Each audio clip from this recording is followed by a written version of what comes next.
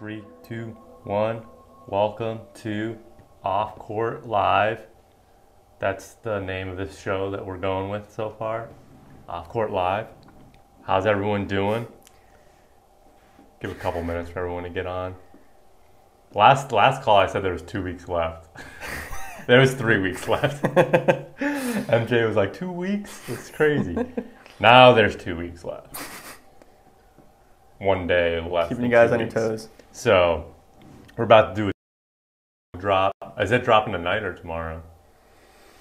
Our music producer is putting the final touches on the exercises. Depends if he finishes them tonight or not. Okay, cool. So saw him this morning. He saw me and he finished up your live stroke and he goes, "We're alive." He's like it's stuck in my head. I've heard it so many times. I changed the beginning just a little bit. I didn't do this one. I didn't do 3, 2, 1, but I did say we're alive. But cool. We got Mia. We got Pranav. We got Ksenia. Let us know if you can hear us all right, see us all right, or whatnot.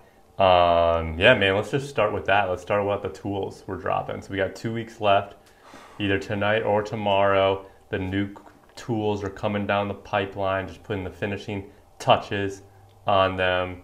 You want to talk about the pops, the new pops coming down? Yeah, did both the pops today personally, and I know I say this every week, but these guys, these exercises are really powerful, guys. Really powerful. We don't talk a lot about the 7-week progression, but there is a progression that these exercises are following. So if you haven't felt it, there's a momentum that you can catch if you really stay with the exercise and feel kind of what they're accomplishing. In the beginning, in the first weeks, it was this kind of this foundational groundwork that we were laying. They were more intensive and a little bit more difficult, and now they're more experiential. You're allowing yourself to feel things and experience things and kind of getting into that heightened state of performance. So 2 new pop exercises are dropping. One of them is called Get Rich. Get rich. This is the point of this exercise. It's a sensory exercise. So you're tapping into your 5 senses. Your 5 senses are probably the easiest way to get into the present moment because your senses are literally attached to the present moment. So when you begin bringing your attention to the actual senses, whether it's sight, hearing, touch, taste, or smell, you're plugging yourself into the present moment. And this is super powerful because as you do this exercise, what you'll realize is when you're bringing your attention to your senses, you can't think while you're doing that. It requires your attention. So when we have so many thoughts kind of floating on the surface and creating this mental turbulence, a great thing to do is just kind of plug into your senses, hear what you're hearing, see what you're seeing, feel what you're feeling, taste what you're tasting, smell what you're smelling, and it comes to the present moment just by tuning into your senses. But that's not just the entire exercise. The real power in this exercise is you can increase the bandwidth of what your senses are able to perceive. You can become more sensory. And if you really think about it, when you're out on the court and you're really feeling yourself and you're in your flow, people use the phrase, I could really feel it. I could feel the stroke, or I had the touch. And what you're really saying is your mind was connected to your senses, not your mind was connected to your thoughts. So connecting to your senses and actually practicing connecting to your senses are going to help you literally have more feel and more touch and be more connected to your mind is more connected to your physical body. You have more unison with that. So that's the first pop. Do you want to say anything about the senses? Yeah, I mean, what's interesting is that people are like, well, I always do that. What's crazy is when you're in your thoughts, you're not. You can only be one or the other. It's not like, oh, I'm smelling the air and I'm thinking about my math exam. You can't. If you really pay attention to your attention is on one thing at the same time. And it's normally in competition, it's thinking too much. It's like in this thought mode, which is not here and now. And so this is just, everyone knows this. I want to be present. Like when I'm playing, I want to be in this moment right now. This is like a hack. This is like a quick kind of like hack just to like do it really quick. Just sense your five senses. That's why we always come back to the breath. If you just feel your breath, you're automatically doing this whole like sensory thing. Yeah, it's a hack, but you can also take it to an extremely high level, and then the more you practice it, the more it's just easy to like you start feeling your stroke, you start feeling the court, you start feeling the match. I think this is where the phrase "stop and smell the flowers" came from. Yeah, like, you should stop thinking and smell the flowers. Tune into your senses. Wake up and smell the roses. There we go. Yeah. Wake up. So that's the first pop exercise. That's dropping. Get rich. You're increasing the richness of your experience, which is awesome anyways. Who wants to have a dull experience? The second pop that's dropping is called destination air. I had the idea for this exercise a long time ago, and it was very recently that I finally sat down and wrote the exercise, and it was a lot of fun to write it.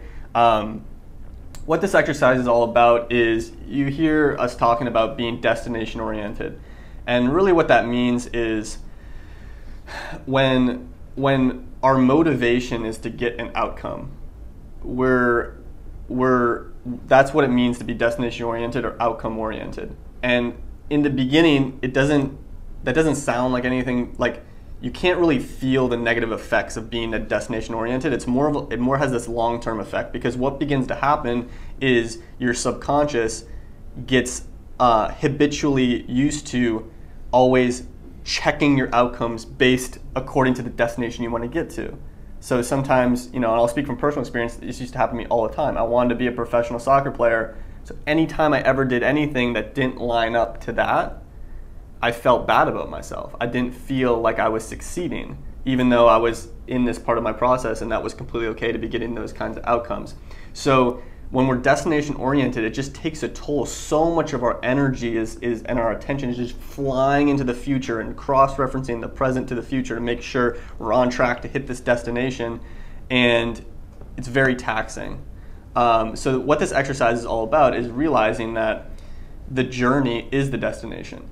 There's no place you get to. The process you're undergoing, called your life, is the destination. The point of life is to experience and live life as authentically and boldly as you possibly can. And so then what this exercise does is it helps you experience the present moment as the destination. And so how would you feel if you're like, man, I made it. I've arrived. That feeling when you like land up on the plane on vacation, you're just like, because like the point of vacation is to be there. Once you're on vacation, like, you're really not trying to get anywhere. You're just like, you're in Disney World, you're just experiencing things, you're just, whatever. You're on vacation, you're just pulling it in, you're just receiving. The point is to be there. So the more you can realize that the point is to be here, to experience what this moment is giving you and be at this point in your life, the more you see the present moment as the destination, the less resistance we have to the ups and downs of our process. We don't get so emotionally pulled from the ups and downs. And so the point, how the exercise works is you really get into that state of that feeling the present moment is, I've arrived, I've made it, this is the destination, and then you breathe in the air as if you're breathing in destination air. And so you're just, I love it. That feeling like you're on vacation and you're doing like 10 or 12 minutes of breathing. It's a lengthy breathing exercise. It's extremely powerful. It should be very, very uplifting. Do not take this exercise seriously. This is the opposite of being serious. Again, a lot of the groundwork was laid in weeks 1, 2, and 3 of this 7-week cycle. As we enter into week 6 and week 7, we're getting very into the opposite of that, where we're opening up and feeling the subtleties and the touch of our stroke and just the subtleties of what we're doing. And so it's a powerful exercise. It's a lot of fun. I love it. I'm looking forward to doing that. That's it for the it for the mind. That's it for the pops. Yep. So for the body, we're gonna be releasing, drum roll, Andrew, Prime 11, and oof. Prime 11, it takes it to another level. It's probably gonna be the hardest workout a lot of people here have done. It just bumps it up a notch, and so don't click Prime 11 unless you're ready to You know, don't dip your toe in the water. don't dip your toe into Prime 11. I'll leave some of the older ones up there. Just do one of those. But like, if you want to go after it, it's a little bit longer. The time duration of the workout, actually, some of these earlier primes have been like 40, 45 minutes. This bumps up a little bit more, and it's gonna push you. It's gonna challenge you, but you're like super ready for it. And so just go into it with as much engagement, intensity, involvement. Just go in there with everything you have and just do it. Just do it. I'm really excited. I won't like talk too much about it. You're familiar with the exercises. It's just going to be longer and harder. And what would be your one piece of advice to prepare so they don't dip their toe in the water? What's the master trainer say about Prime 11? This is my advice is what I just said. Don't click on it unless you want to do it. Like there's like, I'm not like, that's not like a funny joke. That's not like, oh, Prime 11 is crazy. I'm like, no, seriously. Don't click on it unless you want to train. Like you want to give the next like 50 minutes of your life to going, giving everything for it. And there's nothing against if you don't click it. It'll be up here in a future cycle too. So like, you don't even have to do it this cycle if you don't want to. But like, you know, if you're gonna do it, you just gotta commit to it. It's almost like, I don't know, just like when you're gonna do something like really hard. Like let's say you're gonna like, for extreme example, let's say you're gonna climb Mount Everest. You wanna climb Mount Everest. That's gonna require some commitment. You're not gonna just dip your toe in that. Well, I'm gonna walk a few steps and then it's not my cup of tea. I'm gonna walk back down. No, you like the preparation of like the training of like the getting there and then doing it. So it's like, well, that's why you can do such an extreme thing. All right. And so there's some commitment involved before you even do it. And that commitment can carry you so far. It can carry you through like a lot of stuff, but the commitment has to be made before you even start. It's very similar messaging to what you learned in Prime 1. I don't know if you guys remember Prime 1. It's decision time.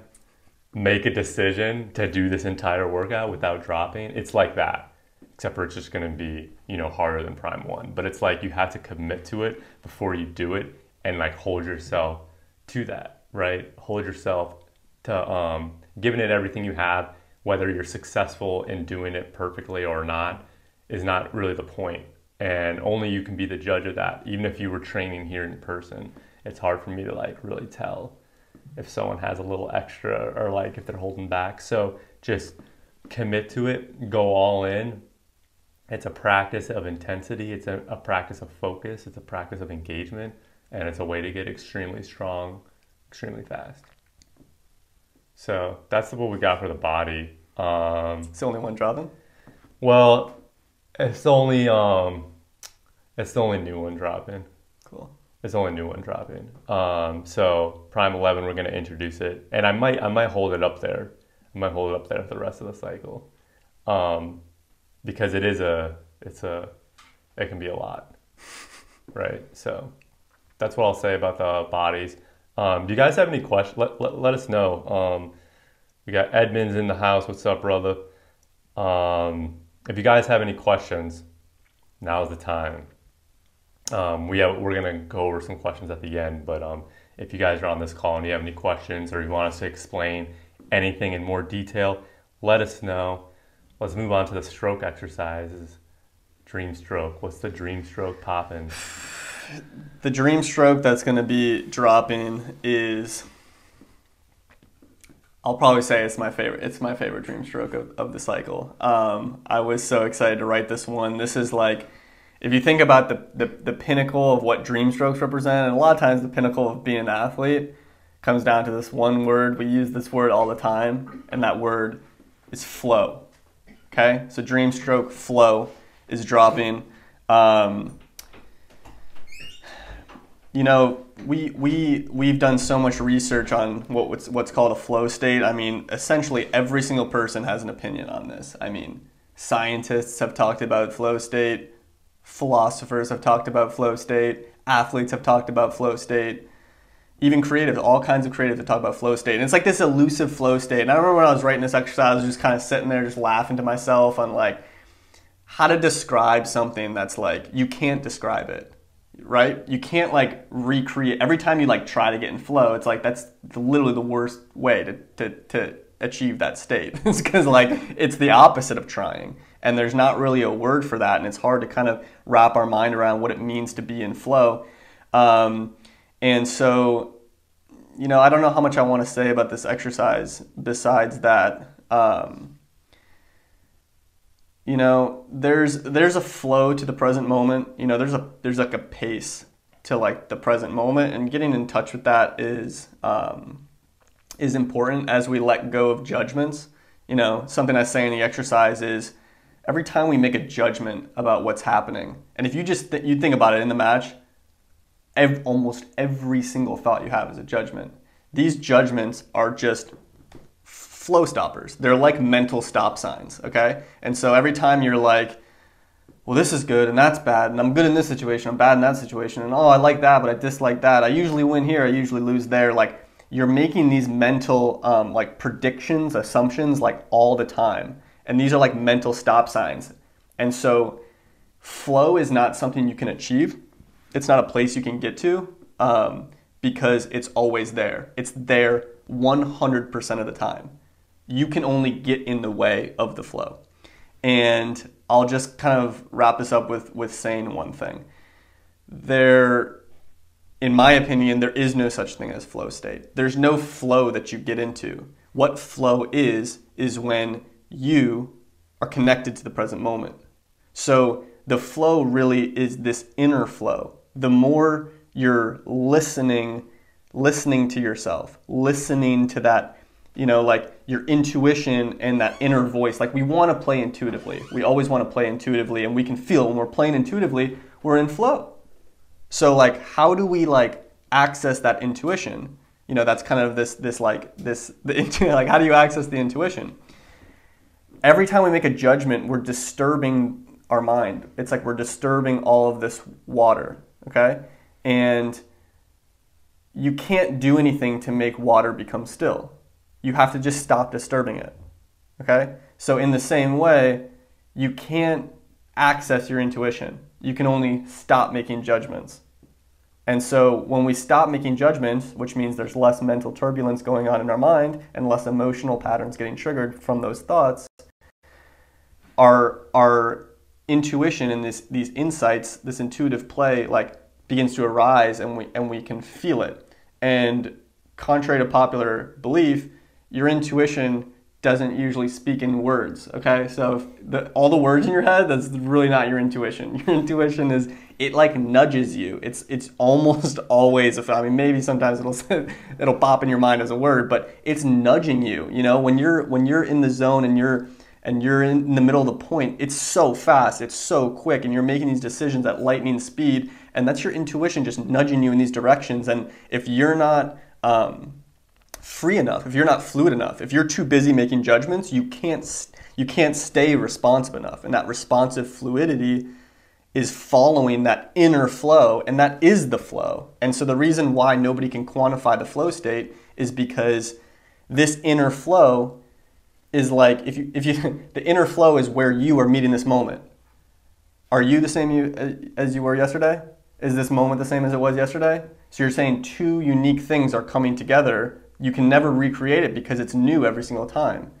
Every time you try to recreate something, you're not going to access flow. And so listening to that tap, like letting go of the judgments, getting into this observation mode, the observation part of our mind, and listening to this inner flow and allowing that to guide you is what's going to allow the intuition to rise to the surface and guide your actions. And the more we can practice being in that state and staying in that state, the more we can do that under pressure when it actually matters in the match. No, that sounds sick. Yeah, I'm excited to do that one for sure.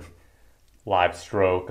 So that's dream stroke. Dream stroke flow, yeah. Dream stroke flow. Moving on to live stroke engage.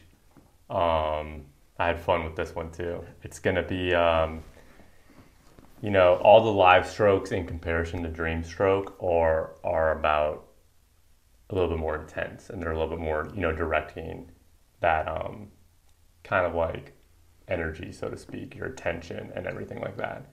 And, you know, live stroke engage just kind of brings that up a notch. All right, getting your mind and your body ready to fully engage with the moment. And if you remember in all the previous live strokes, when I say, when you recover to ready position, and I say like hold your racket like a sword, like, and you're ready to like go into battle, like that's the state of engagement. Obviously no one here has been in combat before, but people have been in combat. There were people with swords going into combat, and they were humans with feelings that were ready to engage.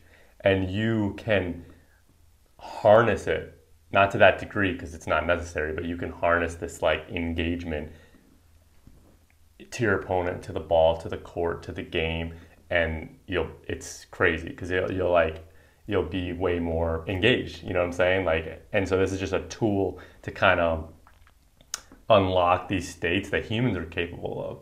Humans are capable of engaging at extremely high levels. It just usually doesn't happen unless there's danger involved. But you don't need the danger. That's that's why I think anyone here is like fans of the X Games, like extreme athletes, those guys get in flow. Because if they mess up, they die. You know, Shaun White on the half pipe, you know, he's in flow because it's necessary for survival. So Roger Federer's in flow too, but he's got to do it a little bit a different way because he doesn't have these danger kind of like triggers. And so this exercise helps you kind of trigger these. I mean, this is going both on your exercise too, but like we're doing it like directly with your attention here at Live Stroke Engage and getting you ready to fully engage.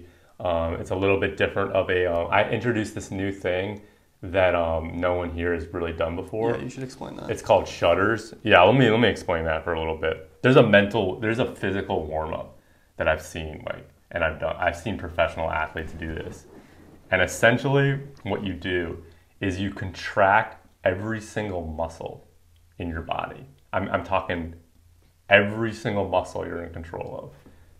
You contract it at the same time and then you release it like really fast. Like it's crazy, but it gets everything fired and turned on. I introduced that in this Live Stroke Engage. We do it a little bit slower. I ease you into it, but essentially you fire every single muscle, relax, fire, relax, fire, relax, fire, relax, and pretty soon your muscles are just like so poised to just do anything. They're like on alert. They're like ready. Like if you got out of bed and I was like, play a match right now, play a match, you couldn't do it. Your muscles aren't on. They're not ready. They're not ready to receive information from the brain and stuff. Well, that connection can be heightened and strengthened, and which is what you're trying to do with a warm-up anyways, but you can do it to like super high degrees. Like if you got the skills and the techniques and the strategies, you can warm up in this chair. And I can give you the best warm-up. Well, let me rephrase that. I can teach you to have the best warm-up of your life in this chair. You know what I'm saying? Yeah. Like you don't even have to hit anything. Yeah. You can just warm up in the chair. And I know athletes have like tried this, like, because they don't want to be dependent on, there's an open court. Oh, I don't have my drink. I don't have my drink. I don't have my banana. Screwed. Like, no, I can just warm up, boom, ready to go. So that's what this exercise is going to do. It's super awesome. Great one to do right before you play.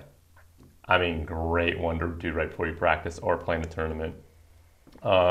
This mentality alone of engaging is, I think a lot of times as athletes, we can just get stuck in this just like throwing ourselves at our sport and just like, like this tossing ourselves. And it's like, that's not what it means to like give everything. Like when you give everything, you get dialed in. It's not this just like effort fest of like throwing your muscles in every single direction and diving for the ball and be like, oh, with my effort. It's like, no, like there's an intensity, a mental intensity that requires this engagement. So just the mindset alone is so powerful. And if you guys haven't noticed thus far, the live stroke and the dream stroke every week work in tandem. They're two sides of the same coin. The live stroke tends to work on our energy that is directing, this intense directing energy, and the dream stroke works on this receptive, allowing, go with the flow, be responsive type things. But it's like, can you just be responsive and win tennis matches? No. Can you just throw yourself into things and win tennis matches? No. You need to be able to do both of these things. You need to be able to be responsive and engage. Listen, engage. Be relaxed enough to hear your intuition, but then engage. And you need to be able to do both of them. So the live stroke and the dream stroke, if you guys haven't noticed, work in tandem every single week. They're two sides of a single coin, and that coin is complete performance. We got some cool tools coming down the pipeline that's going to combine live stroke and dream stroke. So stay tuned for that. All in the same tool. So like you don't even know if it's a dream or a live. It's because it's completely different. Let's do a couple questions. Got time for a couple questions. Got a question in. Is it okay to self-talk out loud? I mean, it's definitely okay. You know, the mental game, a big part of the mental game is getting out of this right-wrong thinking, okay?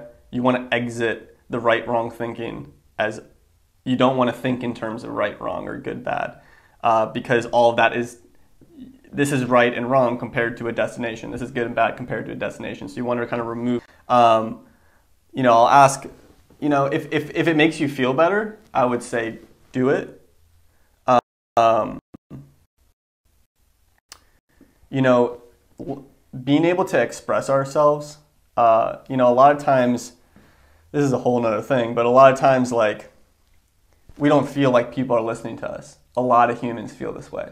And so our expression and our voice gets very backed up. And so we have a lot of things that we want to say, we want to express. And so saying things out loud is a powerful way of doing that.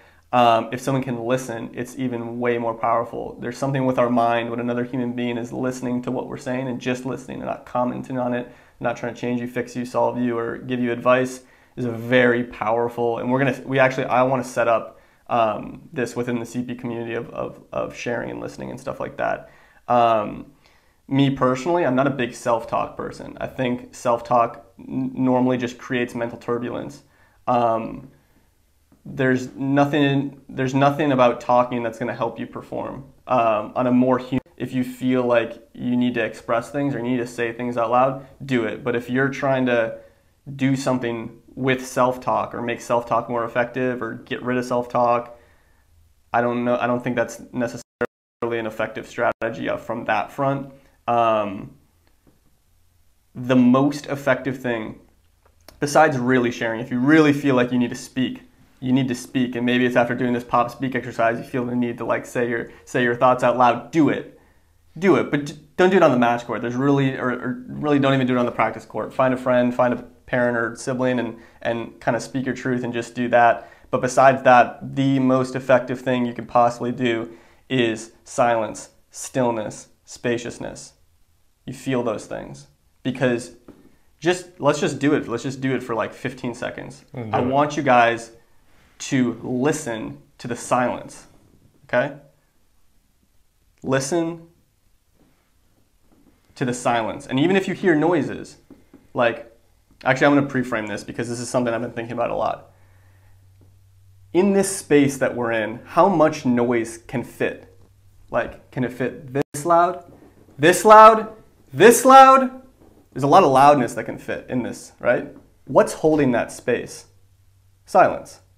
Silence is like space, essentially, but for noise. And so there's so much silence. There's so much. Like you can fit the noise of an atomic bomb. That much silence is in this room. It can fit that much noise. When you think about it like that, it's like, that's some deafening silence. Okay? So you can really tune into silence. And I promise you, the most effective thing you could possibly do for your mental game is listen to silence. Because if you're listening to silence, it's the fastest, most assured, guaranteed way to plug yourself as deeply in the present moment as humanly possible. Because you cannot have a thought and listen to silence simultaneously. You can't do it. So 15 seconds. Imagine an atomic bomb's worth of noise. The silence holds that space. That atomic bomb's not going off right now, so let's just listen to that silence.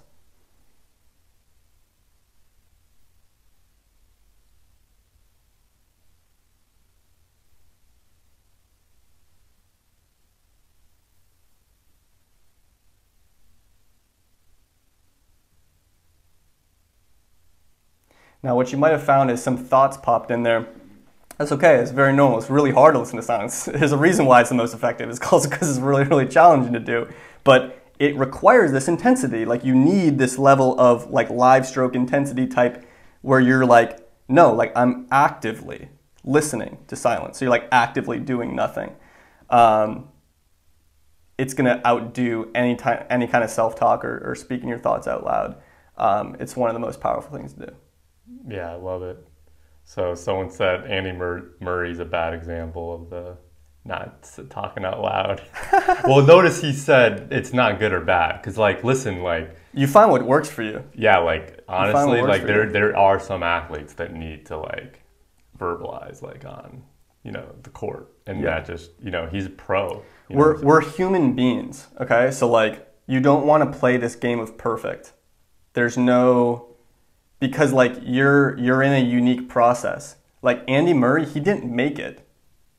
Tennis players can get a lot better than Andy Murray. 25 years from now, Andy Murray is not going to be wouldn't be in the top 100. Just put it that way. That's how good athletes are getting in every sport. That just look at the progression of every single sport. So that's going to happen. And so Andy Murray hasn't tapped out his potential yet. And so he's still in a process. He's still regulating emotions just like you guys regulate emotions. And so you can't look at that and be like, that's what you do. Because Andy Murray's living his process. Now, can you use that as an example because he's a really good tennis player? Yes, you can. But if it doesn't work for you, don't do it. But also don't put it on a pedestal like it's the right thing to do either, because that's not it. But what I will tell you is there's a fundamental fact.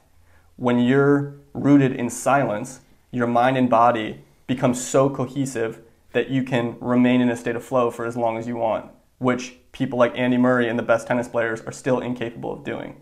That's how much room is at the top of tennis for tennis players to go into. And that's why mental training is the final frontier. Very few people have even scratched the surface of what the mind is actually capable of doing. Even professionals are still ludicrously out of their emotions. We were just talking to my sister. She's at a pinnacle, like veteran athlete. Still, there's thought processes and emotional patterns that she's working through and facilitating and processing and stuff like that. So don't play the game of perfect, don't play the right or wrong, don't put some type of technique on a pedestal, but understand a fundamental fact that the more rooted in silence you are, the more established and strong your mind-body connection is, and it's going to allow you to facilitate that inner flow and listen to the intuition that's going to be able to guide your decisions. I love it. Got another question. I have final exams this week, and I'm having a lot of trouble dealing with stress. Do you have any tips? Silence. Stress on the exams, man. It's no joke. I don't know if my advice is good in this. I wasn't a person who liked school very much. We were just talking about how I had to sit recess in third grade like every day. I was so traumatized from it still. An exam is just like a match. And this is the way I actually see competition. This is where it's like, yo, it's over. You studied, you practiced, you did your thing. Like, there's literally no point to worry. Like, you can't do anything that's gonna like magically turn you into Einstein. And it's like, whenever it comes to competition, you'll realize the less you try, the better you perform. The less you try at the exam, the better you're gonna perform. And so, again, you can also go the silence route. The more rooted in silence you are, I mean, it's a fact that the brain records every single piece of data that your senses have ever picked up, ever. It's in your subconscious, or it's in your unconscious. Including all the test answers. Not kidding. It's there. It's a proven fact that all of these impressions within your brain have been recorded. And so actually, if you've heard it, if your teacher didn't completely mess up and didn't teach you something, that means you heard it and it's in there. And just think about it. Let's go back to the get rich pop exercise. So the get rich pop exercise is helping you tap into your senses. You're getting out of this analytical thought. Analytical thought is the least intelligent part of your brain. It's logically connecting things. It thinks sequentially, whereas your intuition thinks about multiple things simultaneously. It can only think about one thing sequentially. So you're not going to access those deeper parts of your intelligence. You're not going to really access your subconscious and allow your subconscious mind to bring the answer to the forefront of your attention if you're just sitting on the surface playing with logical thoughts all day. And the more stressed you are, the more you're just sitting on the surface. Because as stressed, we sit on the surface of our mind. That's what stress does, because it's a survival response. It wants us on the surface so we can deal with the literal survival. There's nothing to survive in an exam. You want to let go of that. And as you connect to silence or stillness or spaciousness, whichever one works best for you, they're all the same thing, the turbulence in your mind begins to dissipate, and you can connect to deeper parts of your subconscious, and you can really, it's just like you're more intelligent. You're accessing more of your intelligence. One thing I would highly recommend is, this is a simple way of kind of putting it, but the way our brain works is it keeps track of short-term stress. So if you meditate for 2 hours or something, you just sit there, just sit in silence, or sit as still as you can for as long as you can. Every single second you're just sitting there in stillness, your brain, which held on to the tension, held on to this stress and this accumulation of tension, it has space to then let go of it. Only when you're still, only when you're silent, only when you're sensing space. So when you're doing that, it's letting go of that. And I think we've all actually experienced this. You were just saying it to Zion today, that sometimes coming off a long break, you haven't played in a week, you haven't played in 2 weeks, you come out, you ball out, unstoppable. And you're just well, I usually have to prepare and stuff for this. When we rest that much, what's happening is just naturally, because you're not in a stressful situation of really pushing yourself athletically, your short-term stress level is just going down, and that's short-term stress is kind of getting cleared just naturally and organically. And so you just wonder, why did I play so good right when I came back? It's because you weren't stressed out. Because you weren't doing much when you were injured or sick or whatever reason, or you're on vacation for a couple weeks. That short-term stress level goes down. So if you're really stressed, every single minute counts. How much can you just sit there in stillness? How much can you just sit there in silence? What's going to happen is your brain is going to let go. It's going to have the space to let go of that short-term stress. And it's just we've all kind of had that feeling where it's I'm thinking 10 times better than I normally think. For example, I had a migraine headache yesterday and I couldn't do anything all day. Okay? I have so much energy today. There's so much energy today. That's what happens. It helps clear the short-term stress, and cognitively, physically, you're more on the top of your game.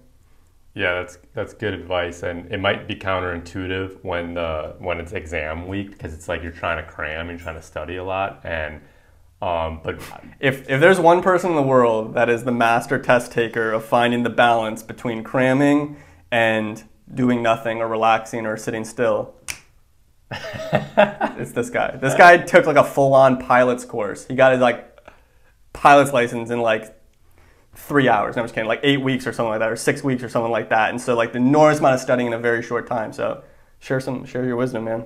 Yeah, going just through the military, with a job I was training for, super high academic load. I went to college and everything, and this is just another level of academic load pushing you to your brink. If you would do great, they would just give you another thing to do that you didn't study for. If you did great, randomly did great on that, they just give you another thing to do, and pushing you to failure in academic settings and that kind of thing. And so I would have to balance studying, sleep, and just being still, And what was crazy was that's when I really started to discover that cramming didn't do a lot. And that I would perform, because I would see it annotatively the next day how I would perform under pressure. And so I would start to get my sleep up a little bit instead of cramming into the night. Oh, my performance was better there. Or I would balance, like, instead of studying for 30 minutes, sitting for 30 minutes and just trying to like recall. So you want to like kind of play around with that kind of stuff. And, you know, another part of this too, because this is not, all this is talking about reducing stress and like kind of letting some stuff go. But what's causing the stress is all this like thoughts and stuff. And so sometimes you have to address that, and you have to logically kind of like think about, you know, why you're stressed about the exam in the first place. And so you can logically kind of shift perspectives that way too. Take the pressure off yourself. To take the pressure off yourself, because you're stressed about the exam, because you're stressed about the result of the exam and the implications that will have for your life, which are probably exaggerated, to be honest. I don't want to like, I'm not saying that you're stressing out for no reason, or that there's not real consequences, or there's not real potential opportunities on the line depending on performance levels and stuff like that. But at the same time, it's kind of like in the match scenario too, where you can't really control certain outcomes that are a little bit in the future. Like you can't control application processes, or how this is going to affect whatever job or career that's so in the future and so like unpredictable, that we need to come back to like what we can control. And what you can control is preparing as best you can. Did I prepare as best I can? I obviously did. Yeah. So you can't go in the past and regret your preparation, and you can't go in the future and worry about a potential outcome. And so that just leaves you two things. What preparation can you do now? And maybe some of that preparation is stop over studying and do some of the stillness and stuff like that. So that's kind of but yeah, we've had athletes do the tools like right before SATs and really bump up their score and stuff just by adding a little bit of, you know, meditation. We'll put the pop stillness exercise back on the portal for all you exam takers. It's a really good one. Yeah, that's a good thing. And another thing I wanted to say about this is I got a question in. It didn't come in just now, but it came in this week on the DMs. And the question was, or it was just a comment. It was like, there's nothing I can actually do in the car on the portal right now. And so we might want to keep at least one sitting base pop up there, because everything was movement based today. So that's just another thing. But yeah, stillness is because that's not a walking or anything like that. Throwing that one back on. And if you guys have specific requests too, like on tools, let us know. The new pops are in. New pops are in. New pops are in. So we're posting everything tonight. Okay. Dreamstroke's on its way. Dreamstroke's on its way. It's flowing its way over. Come on, Jeff. We're going to have Jeff on. He's the guy cranking out the music right now. I don't know if you guys like the music in the pops and the live stroke and the Dreamstroke. And the primes. And the primes. He literally made all He's made hundreds of tracks for us. I don't think you guys realize, like you probably realize that your favorite artist comes out with an album like once every like 3 years. Like that's like 60 minutes of music that they create for like 3 years. Well, some of them tour and like whatever, but like a couple years. This guy for like 3 years has been creating music for... I think he's made 220 tracks. 220 tracks. He went to school for this, and he just like busted out this first per our request. Like, and so we're going to have him on and talk a little bit about what he's trying to do on the music side for any of you guys interested. Because the music is a big part of this. Yep. Carries the weight a little bit. So... anyways, rambling a little. Any last questions? You got anything last to go? We're at 8:50 already. It's crazy. Got my little hourglass here to keep us on. I think it's a half hourglass. I have my little half hourglass to keep us on keep us on track. But cool. You got anything? All right, guys. 2 weeks left. Finish strong. Let's go. Finish strong. We'll see you on the next one. Cool. Peace.